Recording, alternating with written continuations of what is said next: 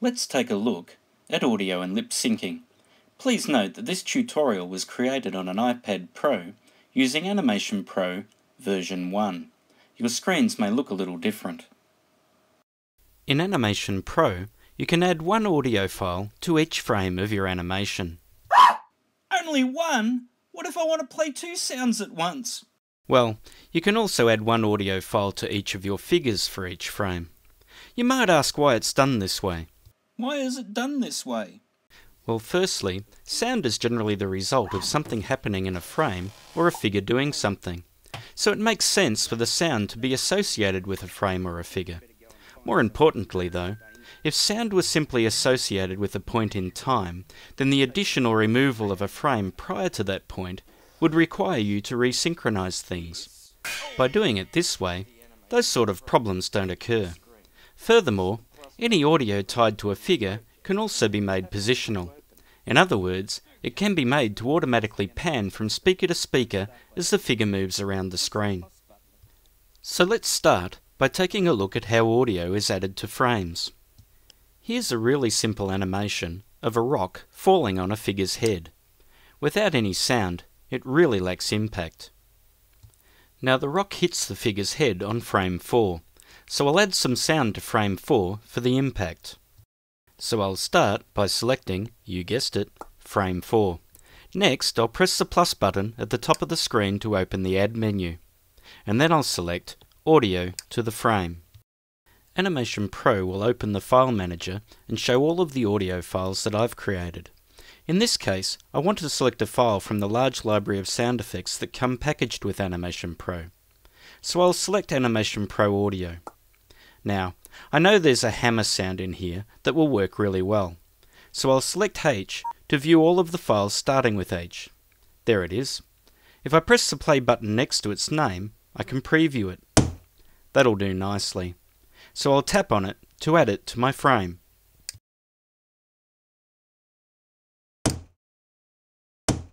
That's much better already. Next, I'd like to add a suitable sound for the lump growing bigger on his head. The lump begins on frame 8, so I'll select that frame. Once again, I'll open the Add menu, select Audio to the frame, choose Animation Pro Audio, and then I'll locate the sound effect that I'm looking for. Here it is. So I'll add it to the frame. You'll notice that each time I add audio to a frame, a little speaker icon appears over its thumbnail on the film strip. These icons serve a number of purposes. First, you can see at a glance which frames have audio associated with them. Secondly, you can tap on the icons to view the waveform for the audio on the film strip. And finally, you can tap on the icon again to open the audio inspector.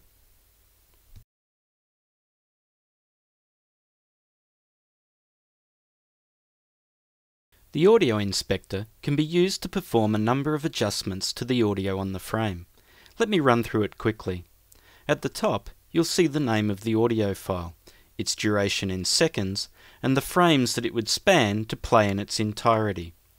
You can press the red minus button to remove the audio from the frame. The blue plus button may be pressed to select a different audio file from the file manager. The dial below that can be used to adjust the volume. Please note that as you move the dial, the waveform in the film strip will change accordingly.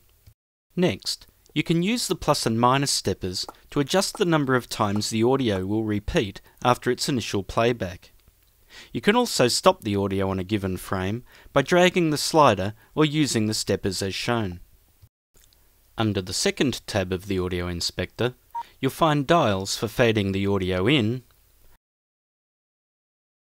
and fading the audio out. Oops, and I almost forgot.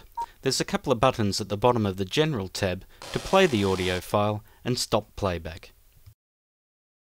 Now in this case, the lump on the figure's head stops growing at frame 12, so I'll use the inspector to stop the audio at that frame.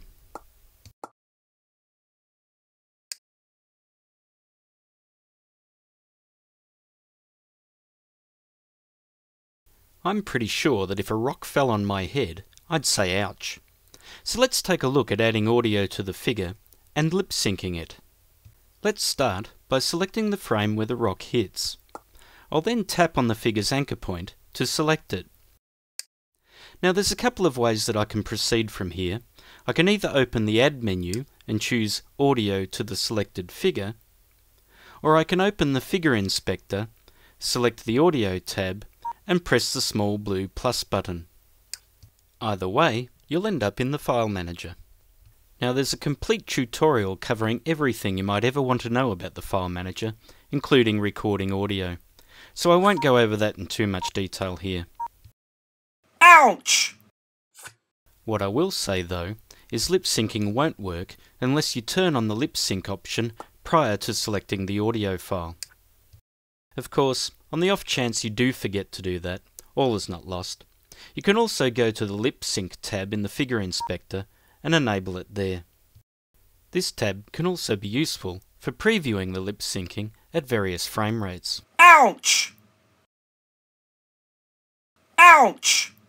Now, as with the Audio Inspector, the audio may be removed from the figure by pressing the small red minus button on either the Lip-Sync tab or the Audio tab of the Figure Inspector. Similarly, the small blue plus button may be used to select a different audio file. Whilst I'm here, I should also mention that the switch at the bottom of the Audio tab may be used to make the audio positional. With the switch turned on, the sound will automatically pan as the figure moves around the frame. Finally, I should also mention that every time you add audio to a figure in a frame, a little balloon icon will appear above that frame in the film strip. If you hold your finger down on the icon, Animation Pro will indicate which figures in that frame have audio. If you then open the Figure Inspector Audio tab for that figure, the waveform will be displayed under the film strip. So let's wrap up this tutorial by taking a quick look at our animation. Ouch!